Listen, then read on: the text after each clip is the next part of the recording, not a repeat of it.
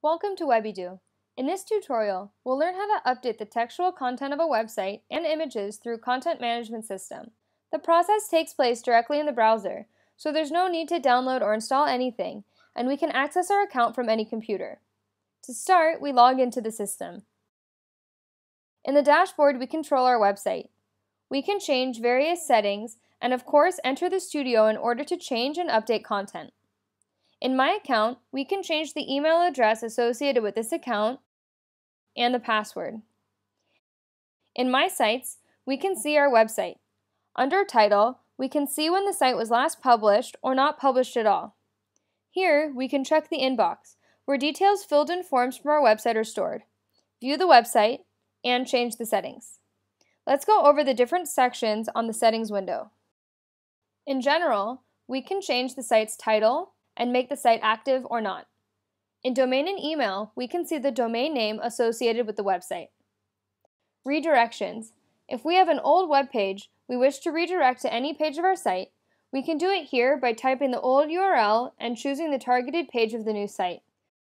Services. If using Google Analytics, Google Webmaster Tool, or Google Apps, we can insert their codes here. Clicking here will open the site in the studio.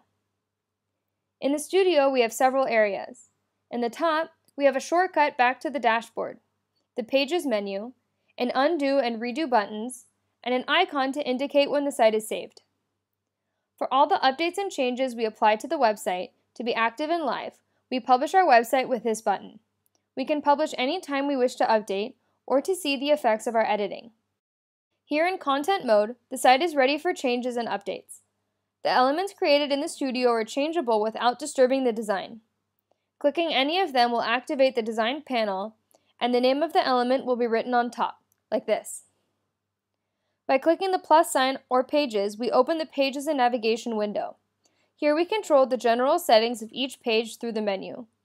Clicking a page's name will take us to it and open a tab on the top of the canvas for easy navigation.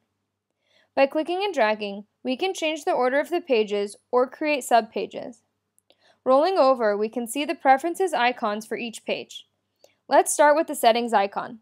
Here we can change the page's title, as it appears at the top of the browser tab, the URL, and the page's name and menu. With the second icon, we can duplicate the page. This way, we can change the pictures and content and make it a whole new page in our website. The last one is SEO. Here we can add a description for search engines and keywords. You can learn more about search engine optimization in a designated tutorial. Lastly, we can completely delete a page. We can also add a new link to the menu. We can choose a menu to include the link, its name, and the link's type. Internal, a link to a page in the website. With this dropdown, we can choose which page. External, add a URL from an outside link. Anchor, link to an anchor link if previously defined. The menu is integrated into the page's structure on the website. Adding and deleting pages in Pages and Navigation affects the menu. Now we will learn how to update content. By clicking on an editable picture, the design panel becomes active. Here we can easily replace the image by clicking Change. We can choose a new one from the computer directory. We can also zoom and change the cropping, or reset if we are dissatisfied with the results. Set a title, an alt text, or create a link with this dropdown. The types of links are Page, link to any existing page, Link, link to any external URL we write in this field, Pop-up, this option will make the image pop up on click and display the title, Anchor allows us to link to any anchor link previously set on the page from this dropdown. By clicking on any text element in the page, we activate the Design panel, Paragraph Styles window, and the panel above the text. We can delete and type new text while maintaining the original design, or tweak it in the Design panel. For example, change the weight, font, color, and other aspects. Alternately, we can choose to change the text to one of the existing styles in the Paragraph Styles window, like so.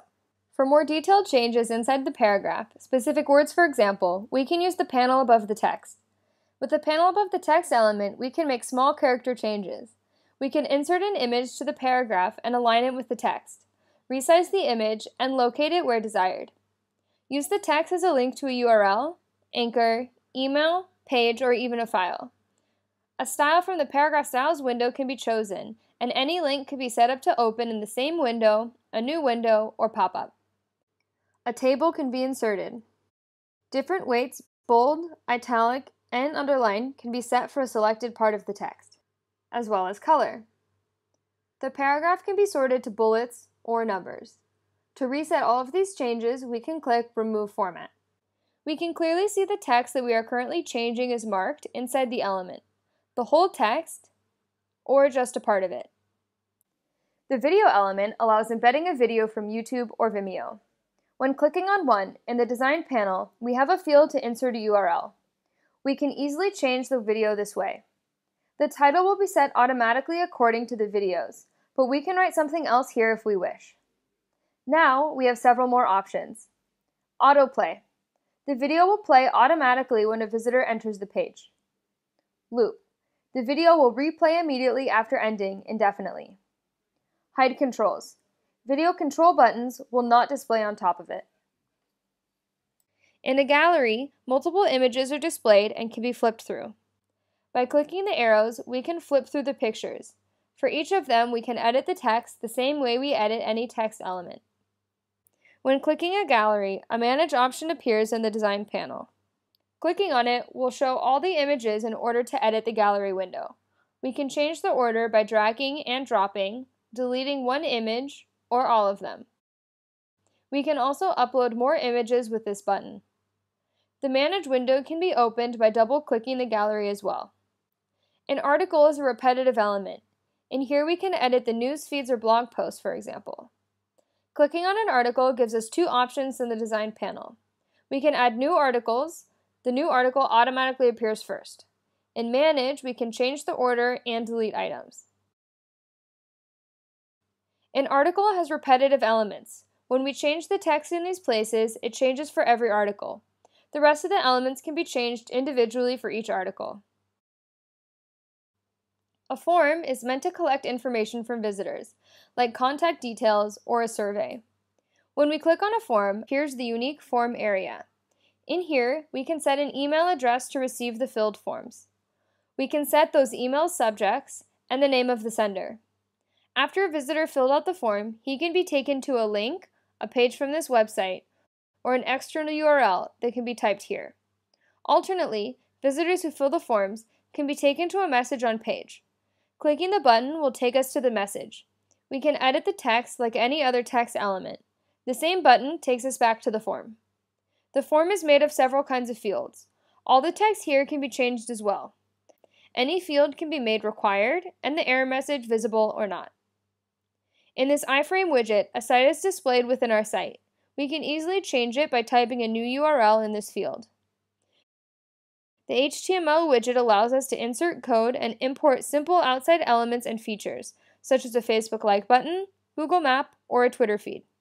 We can simply replace the code here and click Update. To see everything we have done and update the current site, let's click Publish. With these simple options, we can change and update the designed sites to our needs through Content Management System. You can check out additional tutorials to learn more about creating and managing websites in the Webydo Academy video lessons. For any questions, we're always here to help.